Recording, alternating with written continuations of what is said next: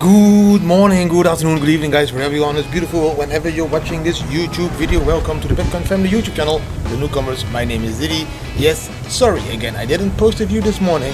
I should be recording them in the evening Mexican time, but I just too tired in the evenings. I don't know what it is. It's still getting into this new Mexican time zone rhythm, I think.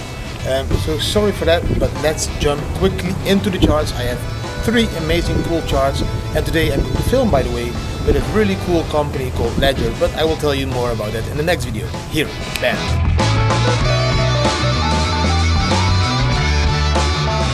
First chart, 4 hour chart. Let's say what the bam bam indicator has done, and it's very windy, guys.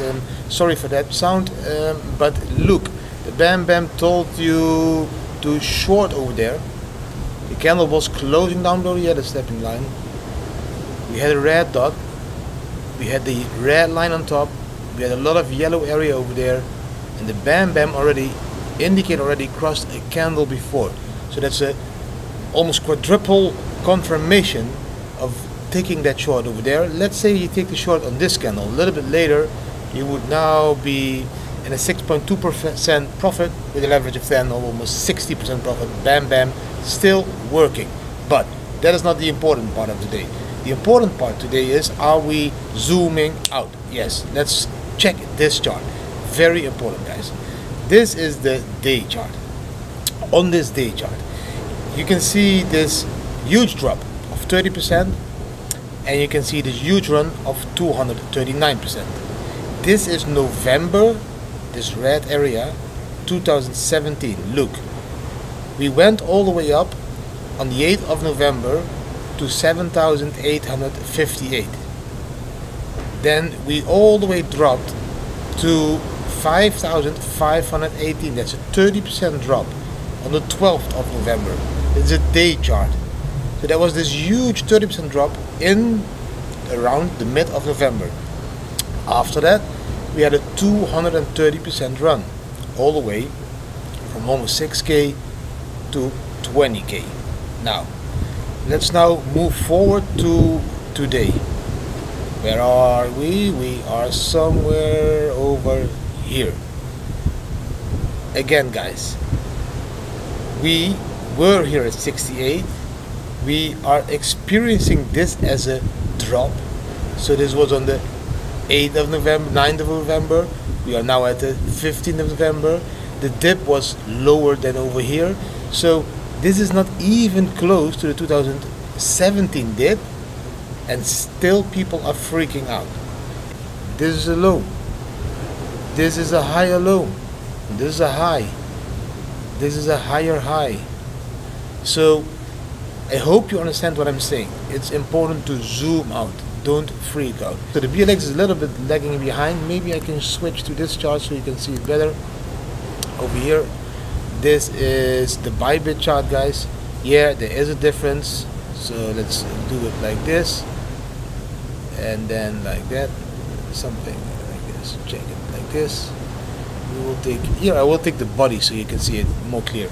So sorry for that. This is the Bybit chart. It's more accurate. So we have at the moment a high, a higher high. We have a low. We have a higher low. So normally, this blue line is the copy of 2017, by the way. Normally we should be keeping support at 60K, going back again to create a higher high, and maybe even then again come a little bit down, and maybe then again go up and break in, then retest.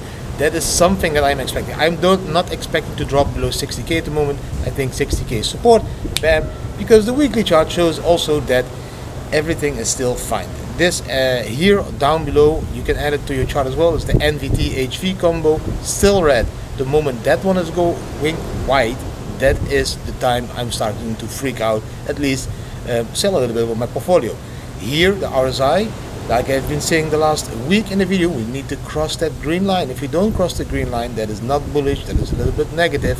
And if you look at the yellow line on top, that is a 2017 run. We were almost moving the same as 2017. We didn't see this top, we didn't see that bottom, but we are still around that 60K level. Which in my opinion is very positive. As long as we keep support on this, we still are in that move all the way up to the top. That is exactly what this chart is showing you stuck to flow model. Yes, normally we go to the light green top over there. You see the light green top over there, that needs to be above that black line here. So that's still an area that we need to visit to create a blow off top. Now, oh, already 6 minutes. Let's jump in 2 more charts, no, 1 more chart. Bam, over here. And this one is very important as well, guys. Charts BTC, this is the yearly candles. Like I've been saying already since a year now. We always have 3 green candles, then a bearish here.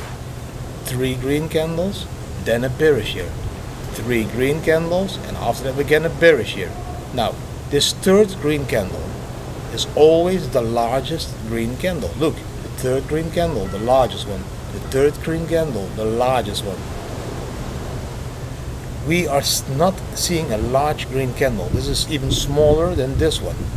This one is going to be above, this one is going to be above 100k to become the largest green candle. That is what is going to happen. And then we will get a red candle from there again to back somewhere over here.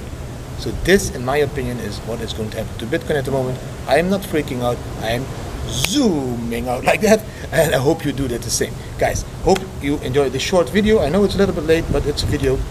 And if you did enjoy it, give it a thumbs up, share it with your friends and family, subscribe to the channel, hit the notification bell, and leave a comment, as I love to respond to your comments. Thanks for watching, and see you tomorrow again. Always remember to zoom out in Bitcoin and to zoom in at life. Try to enjoy every single minute of the day, and that is way more important than freaking out on every single minute time frame on the Bitcoin charts. Thanks, and see you again. Bam.